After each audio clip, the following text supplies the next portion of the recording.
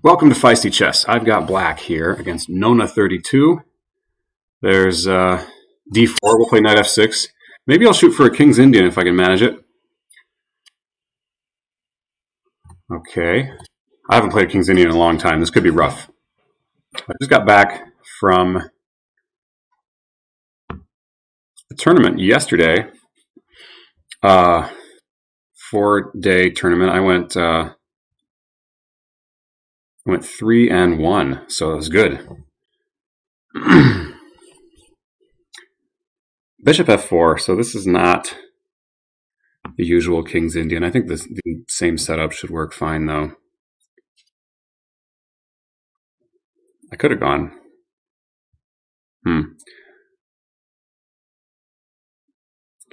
Knight d7 looks reasonable here. Am I really threatening e5? I don't think so. You can do that tactically in the king's Indian, but not. Okay. Lots of moves come to mind. c6, c5, knight a6, knight c6, knight d7, bishop g4, rook e8.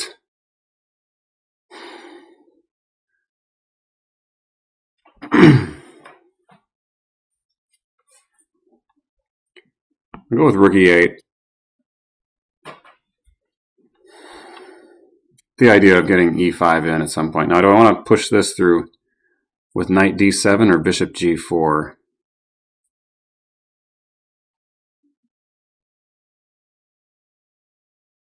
You know, rook e8 didn't really do that, did it? Okay. Let's go for c5. This is the alternate plan. Rook e8 might have been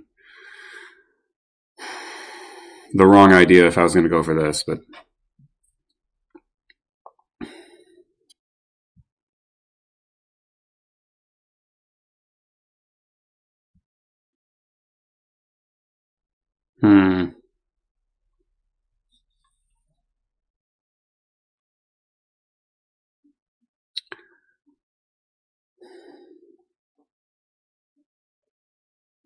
what to do here? Castled kingside.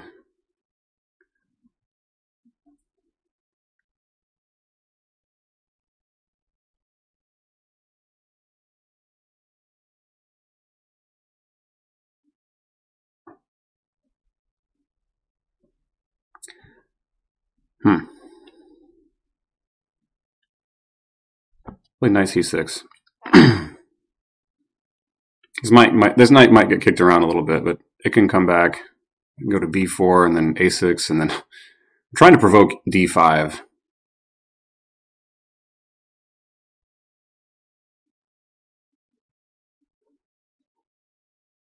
Although white doesn't have to play d5.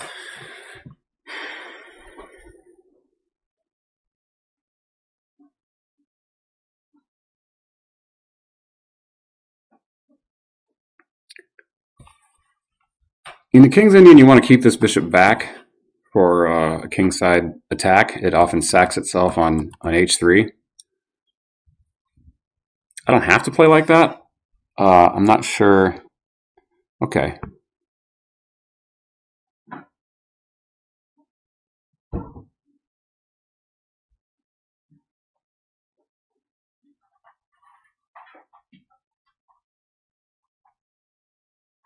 Yeah, let's come back here. I'm expecting a3, and then I'll go knight a6.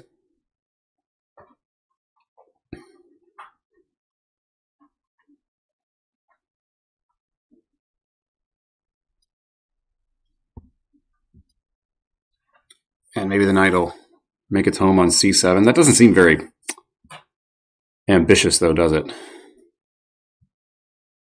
Okay, I haven't played the opening the best here. Maybe e6 is my break, you know. Bishop f5 is starting to look good. Just to clamp down on that square. Okay, but white negates that possibility.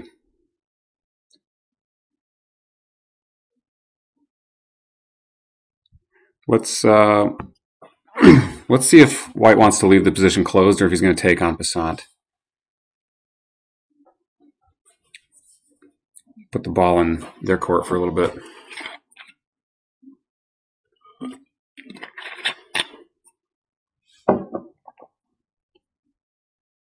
Okay, opens things up. Oh, the awkward part here is I need to take with the rook, where d6 is hanging. Somehow didn't see that one coming. But is d6 gonna survive if I take with the rook? Let's just take with the rook anyway. He's got knight. Oh, he's got knight g5 here. Yeah.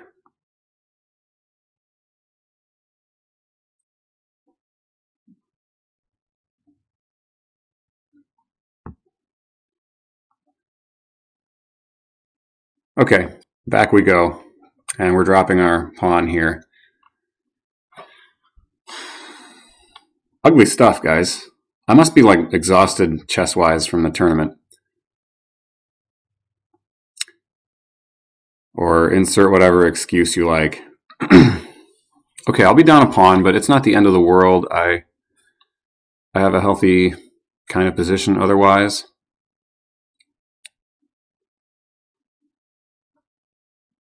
I think.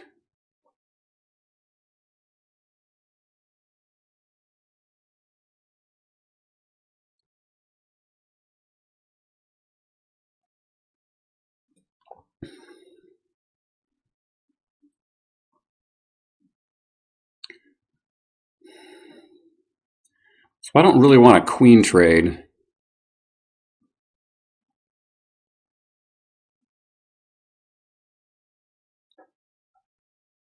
But I might not have much choice. I'm just going to get developed here. And if he wants to trade queens, I at least get my other rook into the game. He can take my bishop with his knight, of course. It's just the price I'm willing to pay to finish my development. Right. I gotta get serious here.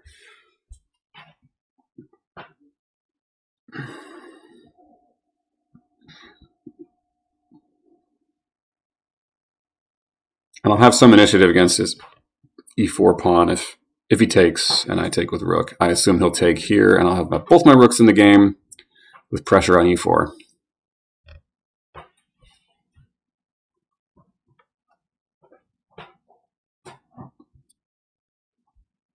Okay, we're doing this.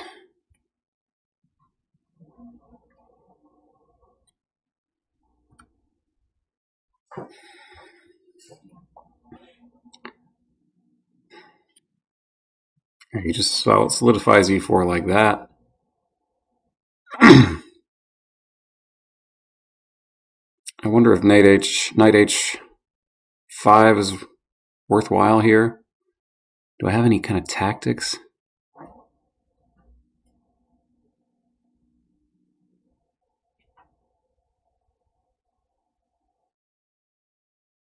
Ugh.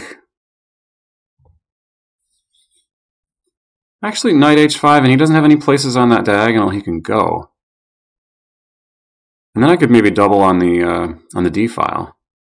But I don't think doubling helps at all. That just invites rook trades, which don't look good for me. I don't want to trade rooks.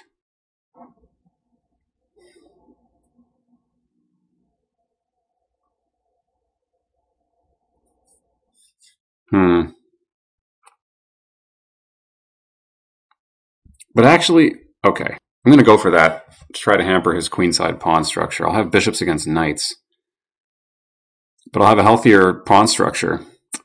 That's something. That's at least an imbalance I can work with. My knights will both be terrible, however. He can't go bishop d2, so I can take his knight at will here.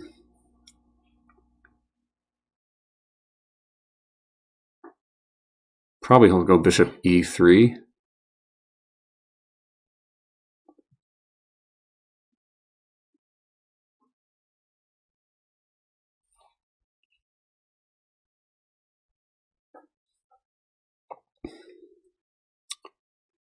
My bishop is such a nice piece. Oh, okay, he goes for that. This makes some sense. Do I want to stay on the d file? He's got points he could penetrate if I don't. I could play this.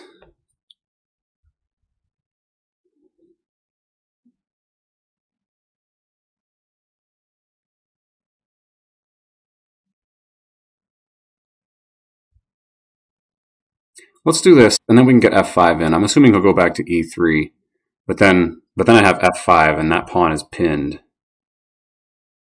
So that's kind of nice. See, the nice thing about our knight here is at least performing a useful function of supporting important c6 pawn. Okay, decision time with the rooks. His rook is coming to the 7th.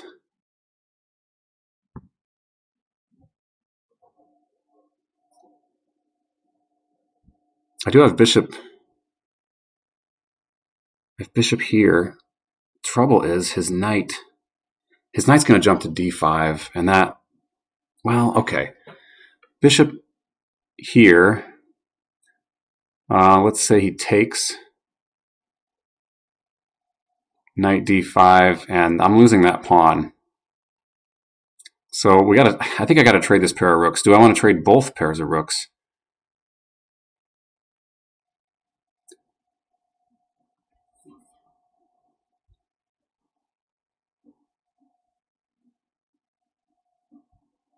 He could take with the knight. Let's trade. Maybe he'll take with the knight. That has its own problems if he wants to save his pawn structure here.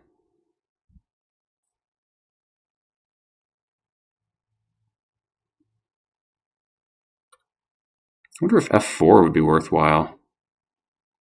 Kicking that bishop around a little bit.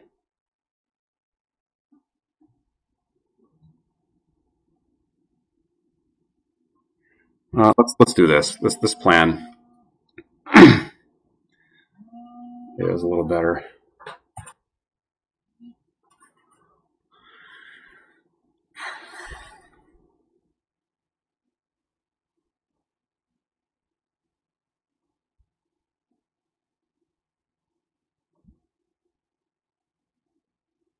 Am I getting my pawn back? Let's do it. Yeah, I forgot about that. Bishop takes c3 actually removes the defender. I'm getting my pawn back and also skewering his bishops, although he has a defense.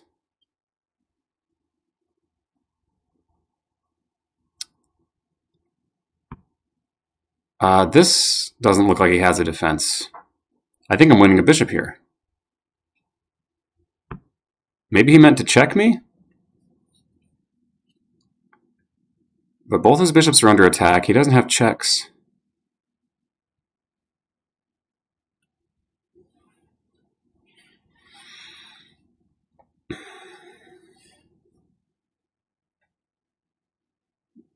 And I got my pawn back, so... Okay, things really swung my way pretty quickly here. So I don't see any reason not to grab this bishop. He does have a check, but better than letting my rook get pinned. So let the check come. I will go to... Oh, he's not going for the check. Ah, interesting. Very interesting. He's... Okay. Well, let's just go into pawn grabbing mode, I guess. My knight can't make it, actually. This. He's got a nice set of pawns if I go knight b4. I can try to attack with knight b8, but then he forks. King f7. He's got to kind of waste some time to capture my knight in the corner there. Probably king g7, actually.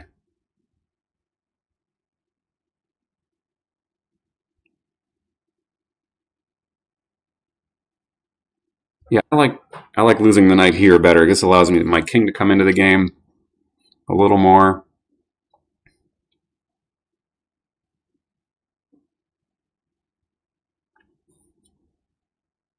If he throws the bishop check in, I don't lose the knight.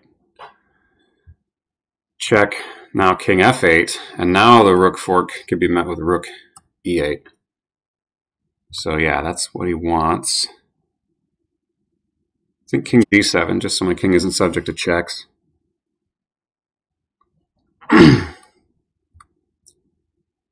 And now let's chow down on some pawns of our own, and I'm going to get one of these pawns.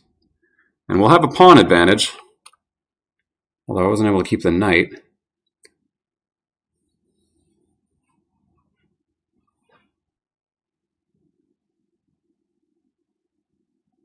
Okay, now he's threatening a check to win my a pawn, but I win his first.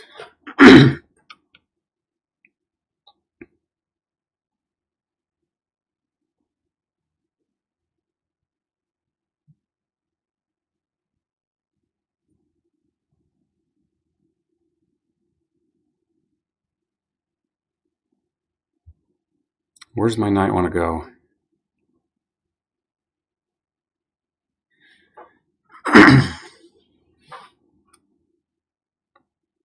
I feel like I have good winning chances here. I've got checks.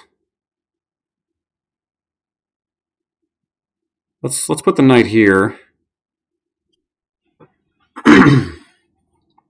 Oh, and if rook takes, oh, this is a nice little trap. But unfortunately, it doesn't do the whole job.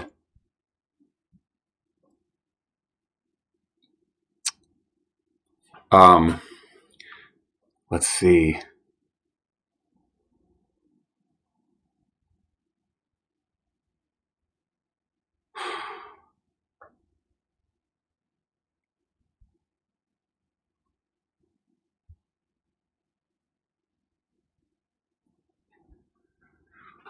There's a tactic here. The problem is he has an intermediate check. Now I can go king here, but that's not exactly a good king move unless he sees, if he doesn't see what I'm up to.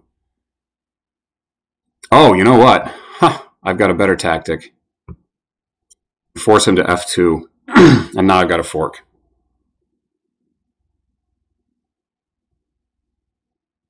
Okay.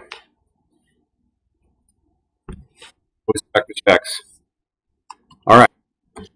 So not a very good opening here. Let me learn a little bit about this, how I misplayed this opening. He goes for a late bishop f4, turning my king's Indian into more of a London here. Okay, knight b to d7 would have been good. Yeah, rook e8 is not a move in this position. Looks like knight to d7 is the idea. Let's look for a couple more moves, see what kind of follows up. Why h3, I'm not sure. Bishop e2 makes more sense to me.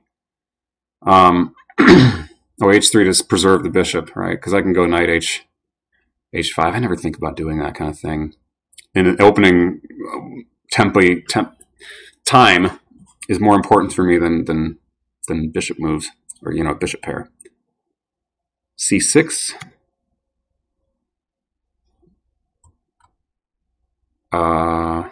H3, a6. Kind of boring stuff for a king's Indian. That's not what you're going for when you want to do the king's Indian. Anyway, dropped a pawn in the opening, and exactly where that happened was e5, allowing him to take on Besant. And I didn't realize. I mean, I knew my e pawn was a weakness. I didn't realize it was d pawn. I didn't realize it was immediately a weakness. And this is a vain attempt to try to. Probably didn't help trying to hang on to that with rook takes e6. So looking pretty grim here. Fortunately, I had enough of the initiative. This kind of stuff, and I figured he'd go back bishop g5 here, but he didn't go for that. This allows me to get the pawn back. More importantly, this allows me to almost to gain a piece.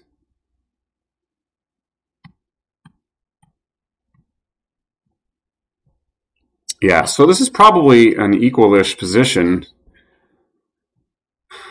I got the extra pawn, but there's no way of defending c5. Well, I do have a way of defending c5 here, as was shown in the game. So this just loses the rook, as saw in the tactic in the game. But h4, not bothering too much about that pawn. Eventually, you know, once he repositions his king, I won't have a defense of that pawn. I can park my knight here, I guess. So it's definitely White's game to lose because I got the extra pawn. But the computer's not convinced that it's a winning event.